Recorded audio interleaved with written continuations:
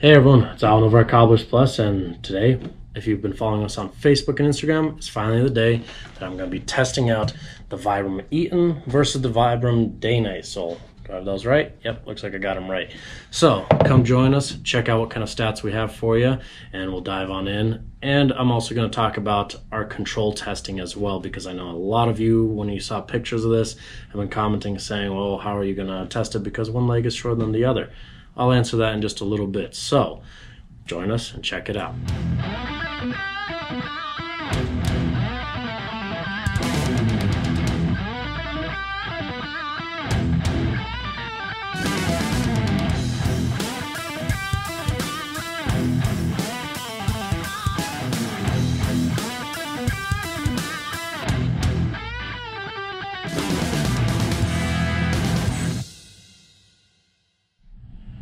So again, thank you for joining us. And like I said, we're finally testing out Vibram versus Eton sole here. So we're going to be diving in as far as the different specs on it. So real quick, because I'm going to be the one wearing these shoes, the goal of these shoes is to try to see how they compare, how comparable they are between each shoe, and overall durability, traction as well. Right now it's perfect timing because as the moment, today is the 29th of September. This is when I'm recording this.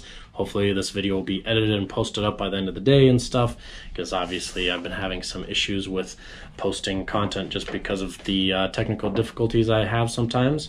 But to give you guys a perspective, what I'm going to be doing with them, I'm going to be wearing them every single, well, not every single day, every other day, because you do want to alternate your shoes. Wearing the same shoes day in and day out, one wears down the shoes too quickly, and two, is not exactly the best thing for the feet.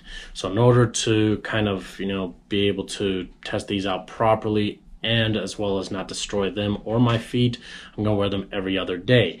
I'm going to track it on a calendar and also mention as far as like the weather, because today obviously is the end of September already.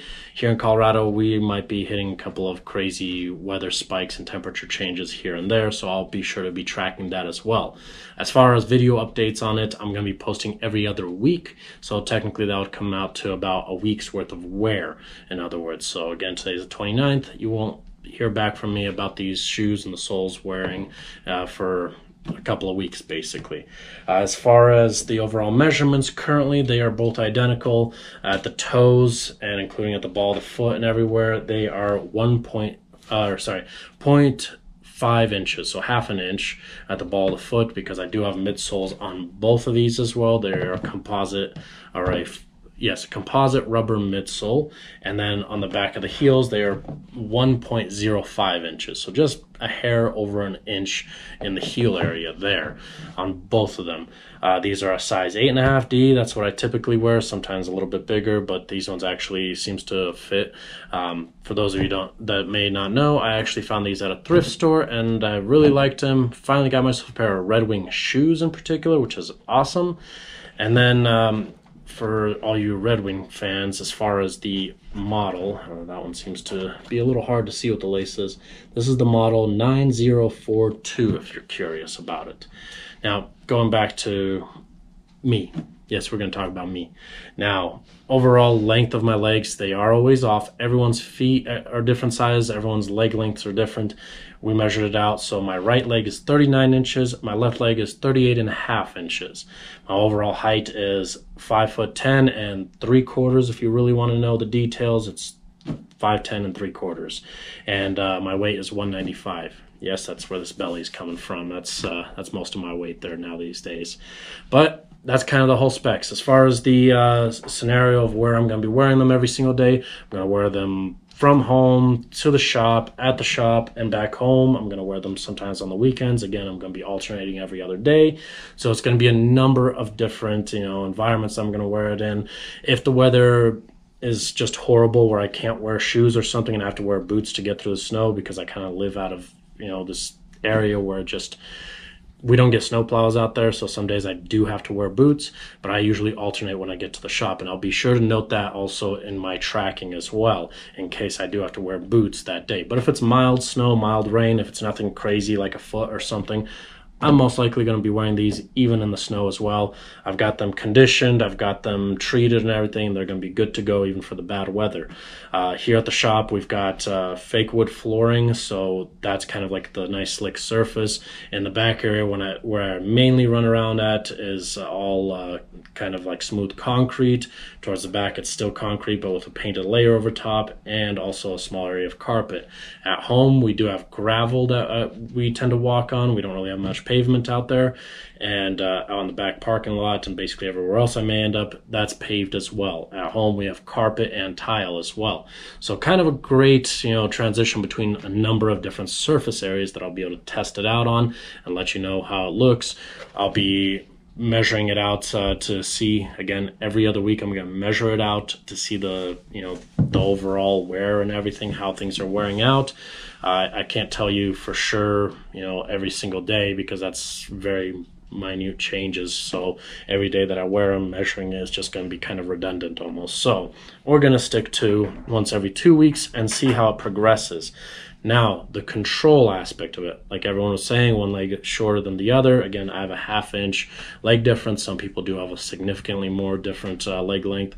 1/2 inch is fairly common. About 1/4 to 3/4 of an inch is kind of a sweet spot. I actually don't even think I really came across anyone with just 1/4 leg length difference that actually is true quarter difference, but usually 1/2 inch is fairly common.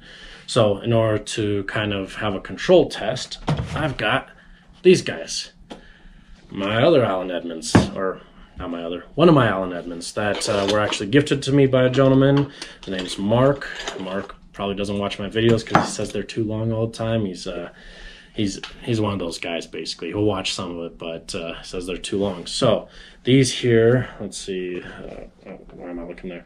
These are a 9D, and they are a bit more of an oil-treated leather. I'm going to have to replace the welt on these. The welt is kind of shot. These ones, thankfully, I did not have to, but I'm still going to replace the welt and do the same exact thing as these I did, except for the soles are going to be switched to the opposite side. So the Vibram sole is going to end up on the left foot, and the Dainite is going to end up on the right foot. And then I'll be able to alternate. I'm going to do these shoes this week, so we're going to be a little bit ahead of schedule on this pair right here. But we're going to have a good control testing between the two, about a week apart, basically, from each other. So stay tuned for those ones. And yeah, if you have any other questions or comments, let me know. Otherwise, that's kind of all the basic stuff that you really need to know, and we're just going to examine them, check out where my main wear pattern is. Somebody had mentioned in one of the posts that I had that they did feel the nubs from the Dainite right here on the ball of their foot. I don't think I should have that kind of issue because, again, I do have a midsole on there, but I'm still going to be sure to mention if there's anything that I feel in there. There is fresh new cork. I did pound out the leather insole here, so they're pretty much like new shoes for my feet. They have to go through a break-in period and everything now at this point as if they're new. These ones are going to have the same exact thing done to them, just opposite soles. And so I'll be sure to note all of that every time I wear them. If there's something odd that I feel, like the nubs, for example, this one doesn't protrude as much on the Vibram. However, the Dainite does a little bit more. And we'll kind of take it from there. Again, this isn't a full-blown scientific experiment. I'm not a professional, in that industry, in other words, so doing testing is to the best of the ability that I can. If you have any tips or advice on what I should try out or test out for them, let me know. I am trying to figure out a few additional things to mention that I'm going to test out as the videos go on. At the moment, I'm thinking maybe about a 6-month-long period. That's about 3 months worth of wear equivalent every day, but we'll kind of recap it at 3 months and kind of see where we're at, and then just continue on if we need to, or say we got the picture and maybe hold off on doing the videos instead, maybe like once every 3 weeks at that point.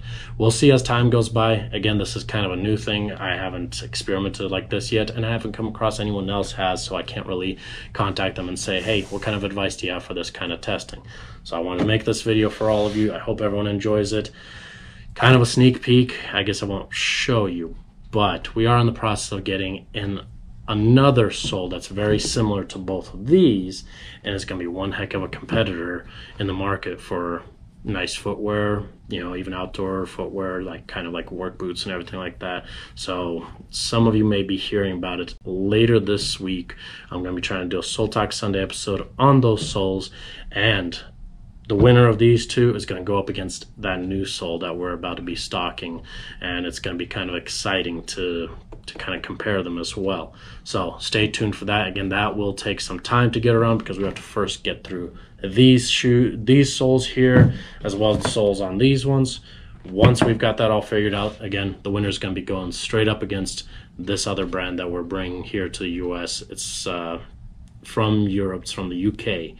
And some of you may be already familiar with the brand, but some of you may have not known also that they have a sole that's pretty much identical to these, but has its own differences. So just make sure you subscribe, hit that notification bell icon to be notified about the video for these shoes when these ones are done as well. And we'll be updating everyone as far as what's going on with the wear patterns and how they're wearing down. I'll give you any notes that I've come across with these soles, and you'll be also notified for this upcoming Sunday for our Sole Talk Sunday episode, talking about that new sole that's coming into play here now. So hopefully you enjoyed this video. Comment down below again if you have any questions, recommendations, or anything like that.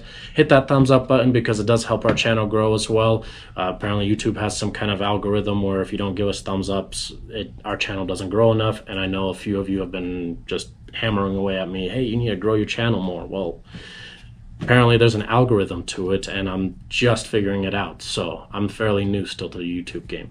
Again, thank you for watching, and we'll see you next time on these shoes, or next time on any of the videos. We'll see you later.